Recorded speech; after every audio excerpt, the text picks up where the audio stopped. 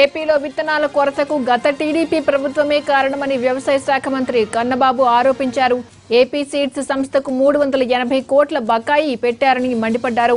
జనవరి నుంచి అప్పటి సీఎం చంద్రబాబుకు 9 లేఖలు రాసినా స్పందించలేదని చెప్పారు కన్నబాబు. నిధులు లేక ఏపీ సీడ్స్ విత్తనాలు కొనలేదని, దీంతో ఇప్పుడు సమస్య వచ్చిందని చెప్పారు మంత్రి.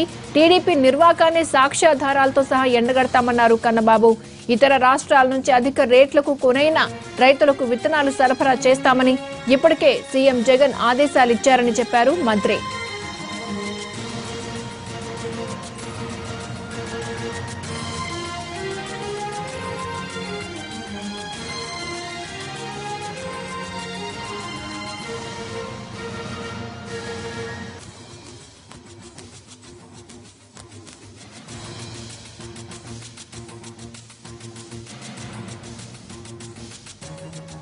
ఏపీలో విత్తనాల కొరతకు గత టీడీపీ ప్రభుత్వమే కారణమని వ్యవసాయ శాఖ మంత్రి కన్నబాబు ఆరోపించారు.